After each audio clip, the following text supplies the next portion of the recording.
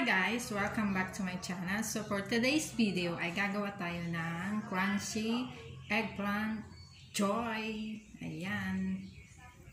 So start na tayo ng ating pagluluto, ang pag-prepare ng ating mga ingredients.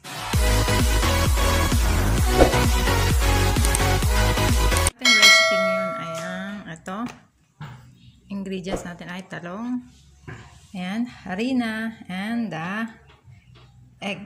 So start na tayo ng ating hiwain ko na tong ating talong. Okay, ayan, ganito lang paghiwa.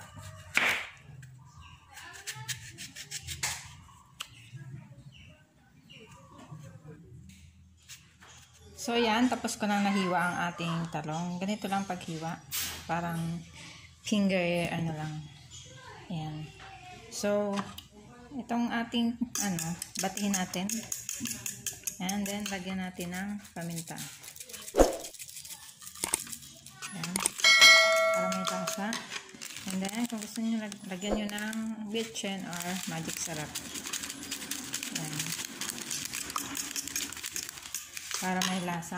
And then itong harina, ayan, lagyan nyo din siya ng paminta. Ayan. Then halo-haloin nyo lang. Ayan. Ayan, para may lasa din siya. So yan. And ayan. Yung harina pala, halo yan ng cornstarch para maging siyang crunchy or crispy na ala chicken joy. Ayan. Haluan nyo siya. Kasi para crunchy. Ang nagpapa-crunchy dyan ay yung cornstarch. Ayan. Ginawa ko itong cornstarch ng 4 na kutsara ng ganito. Then, 2 kutsarang harina. Ayan. Yan. Depende sa inyo kung marami kayong lulutuin, di marami din yung gagawin nyo na cornstarch. So, start na tayo ng ating pagluluto. Okay? Ayan. I-dip muna natin dito sa harina. Ayan. Dip mo dito. Then, dip dito. Kailangan malinis yung kamay nyo. Ayan, maglinis. Ayan. Dip. Ayan. And then, ulit. Ulit. Ayan. Ayan natin dito. Ayan. Ayan, dip dito. Yung itlog pala, lagyan nyo ng asin para may lasa din. Ayan. Then, ilan muna natin. Ay, mali. Ito pala. Dito ko sa kamay ko.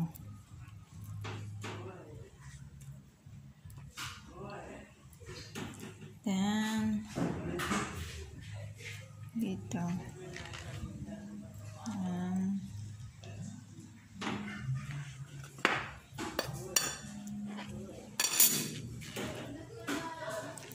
Ulit-ulit lang, 2 ulit hanggang sa ma-coat siya ng ating harina. Ayan. Kailangan mainit yung mantika bago ilalagay natin. Ayan. Ayan.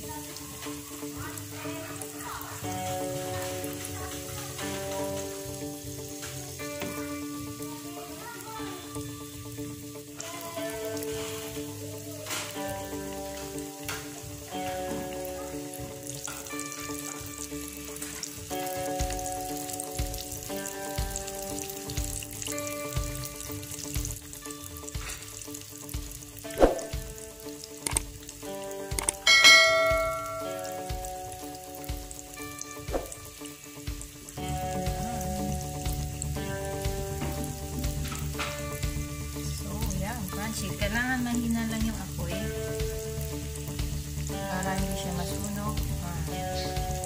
Para maluto ng maayos.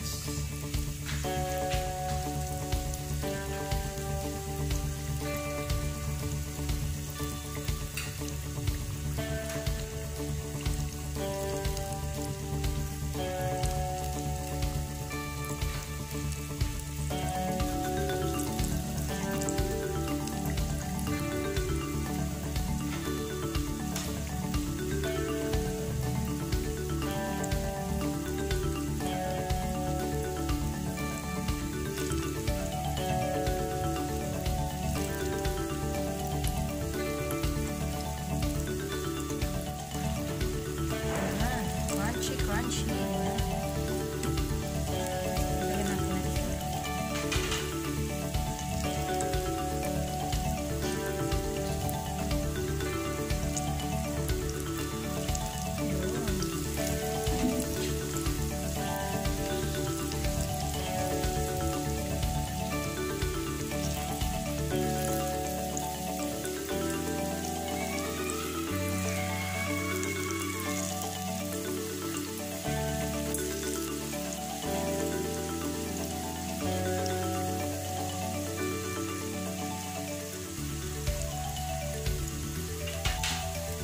Wait natin siya hanggang mag-golden brown.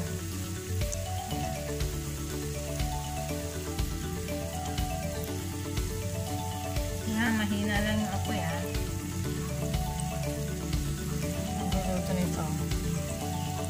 Yan. Wow.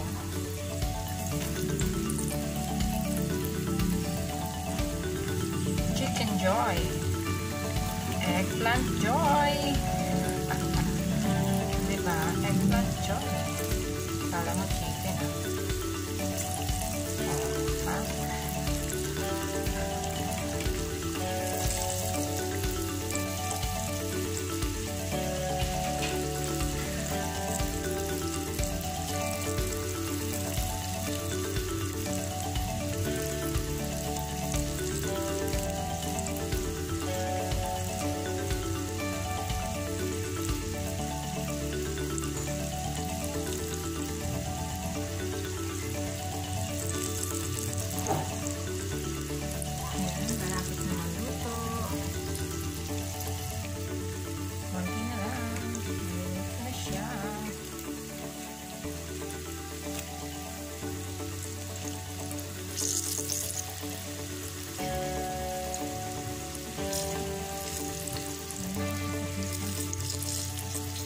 golden brown.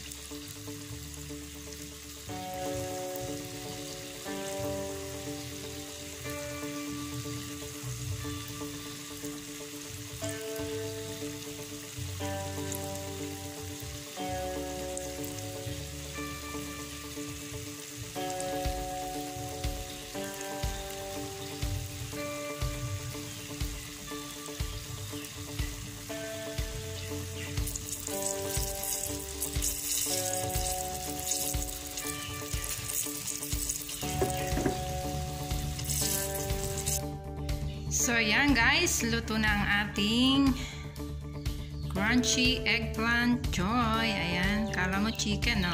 Ayan. Ayan. Diba? Ganun lang kadali magluto ng talong. Kung marami kayong talong, no? Nagsasawa na kayo kung anong gusto nyong putahe o recipe. Ayan, pwede nyo idagdag ang itong recipe na to na crunchy eggplant recipe. Ayan. Ganun lang kadali magluto. So, yun guys. Ayan, thank you for watching guys. And kung bago pa lang sa channel ko, please do subscribe, comment, and click the bell button para ma-notify ka sa lahat ng mga videos na i-upload ko. So, thank you guys. Bye-bye. Sana nabusog kayo. Thank you.